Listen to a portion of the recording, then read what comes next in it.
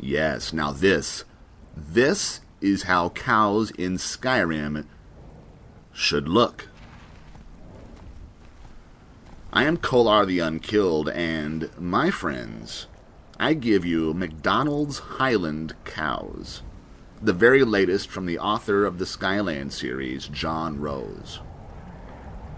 Why cows, you ask? Because otherwise your cows might look like this. By comparison, this pixelated mass in the shape of a cow appears puked forth straight from the bowels of a nearly 10-year-old game. But that is the harsh truth, so big thumb out to John Rose for modernizing cows, getting us one step closer to a graphically complete Skyrim on Xbox One.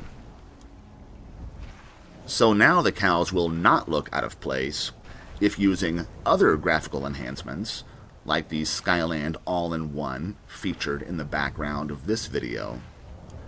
Good textures abound everywhere.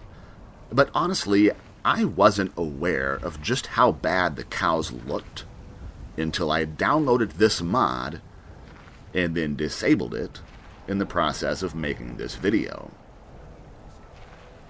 Observe once more as this cow reverts to its unfortunate vanilla state. All we need now is a mod for immersive cow movement, and perhaps something to eliminate that horrible incessant chewing sound.